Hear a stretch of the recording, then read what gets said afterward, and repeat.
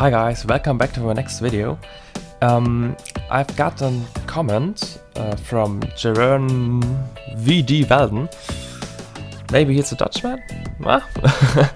So he asked if I could make a video how to wire the dashboard to the Arduino and the CAN bus shield.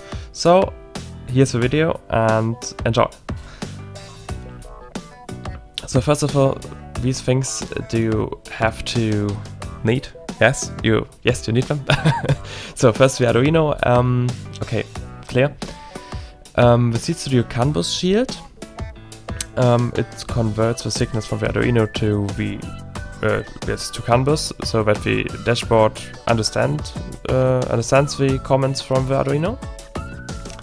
You also need 3 NTC resistors. If you want to measure the temperature with the dashboard, and the temperature value will be shown on the display in the center of the dashboard. Always nice to have is an LCD display. I've used an double IC LCD display, and the chipset of it was TE116. So if you want to buy some of those displays, the code of it is exactly the same then. Yes, of course you need the dashboard and some LEDs with resistors, so that you can see that the commands from the Arduino are really, yes, on the line.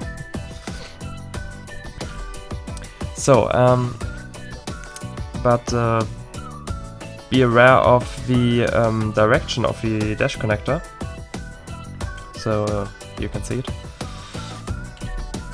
And a tip, use an FDD cable, so it's making things a lot easier, and otherwise you will have something like cable chaos.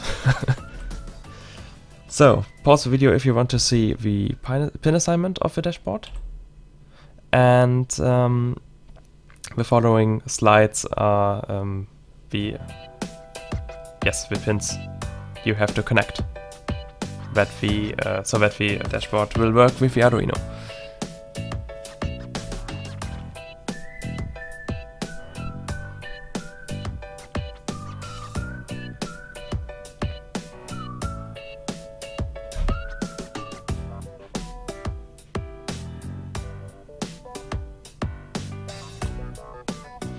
So, thank you for watching. The download links are in the description. It's a PowerPoint presentation, so don't worry that you can't click on the download buttons.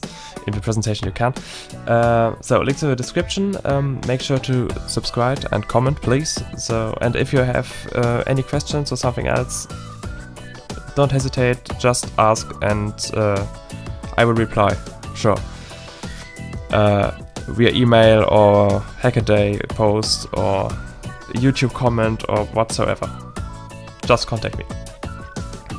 Okay, thank you for watching and see you in the next video. Bye!